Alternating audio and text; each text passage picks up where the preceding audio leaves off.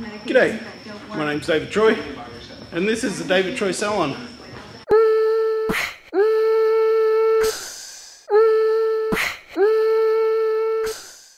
In this video I'm going to do a men's haircut tutorial. I do want to start off by saying I am not a barber, I'm a hairstylist. There are some amazing barbers out there at the moment on YouTube that are just rocking it, but this is just my way of doing a men's haircut. So if you're unfamiliar with a set of clippers, basically without any guard on it, there's two options, open and closed. You can see here it's moving the blade closer and away.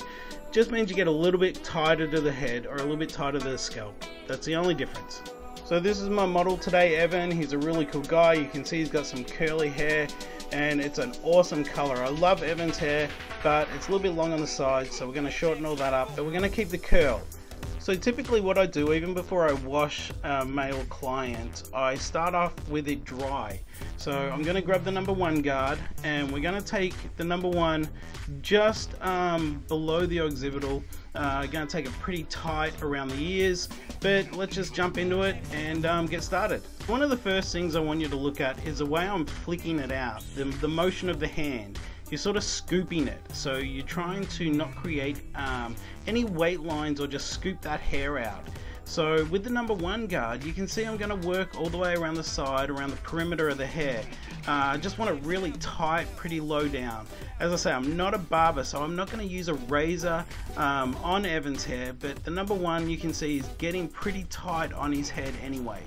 Now if you remember at the start, my clipper guard is, even though I've got the guard on it, the blade's closed. So it's the tightest I can get. Now I'm going to grab the number 2 and just start blending that up.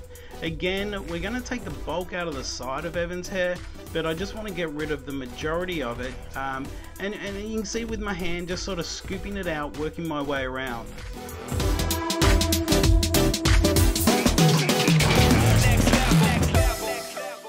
So now basically what I'm going to do is right around the parietal ridge there. I don't want it to be round, so I'm going to use the clippers with no guard on it. You can see here I'm closing it, but it's just basically clipper over comb. I still haven't washed Evan's hair, but I'm going to take that corner off because I don't want it round. I want a square, so I'm going to take that straight up. You can see here, well, if I get out of the way, basically clipper over comb takes the majority of that corner off.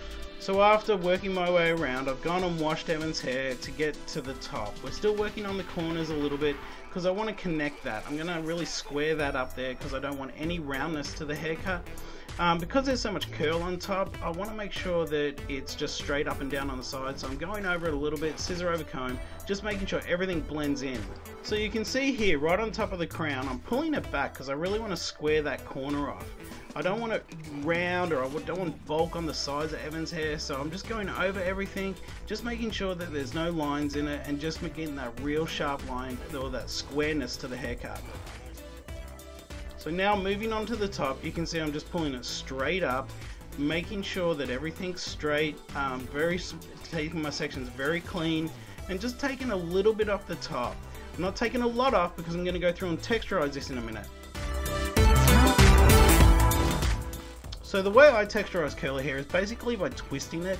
I twist it and then close my blade just half and take different sections all the way up. You can see here I'm not closing the blade completely, but my scissors are going in straight and I'm gently closing it maybe halfway down just to take out the bulk of Evan's hair and try not to make it frizzy. I mean, curly hair is such a different animal, but if it's cut right, I think it can look really awesome on men.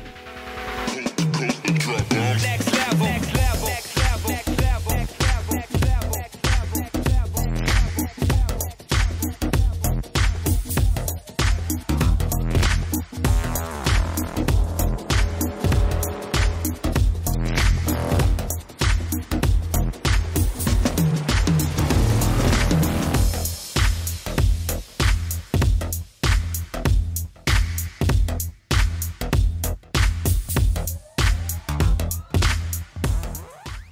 Okay, and this is the end result. What I do is I just go through and put a little bit of mousse in it and basically let curly hair dry natural, you know.